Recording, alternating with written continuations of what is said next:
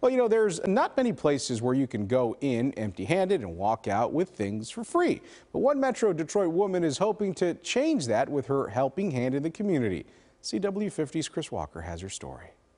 A one-stop shop for women in need is right here on Detroit's West Side, where you can find anything from food to housing to clothes, all at no cost. Bountiful Blessings is a transitional home in the Boston Edison district. I get women that come here off the street.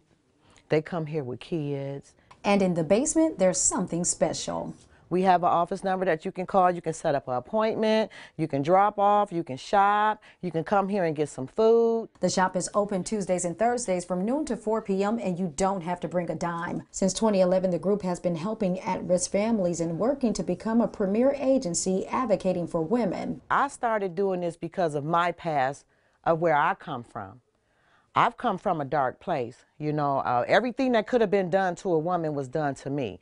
So my promise was when I was out there couldn't eat and couldn't sleep and no one would help me, and I'm sleeping in garages and stuff like that, and I said, God, if you ever put me in a position where I can help somebody, then I'm going to help them. The group is also looking for donations to keep the mission going.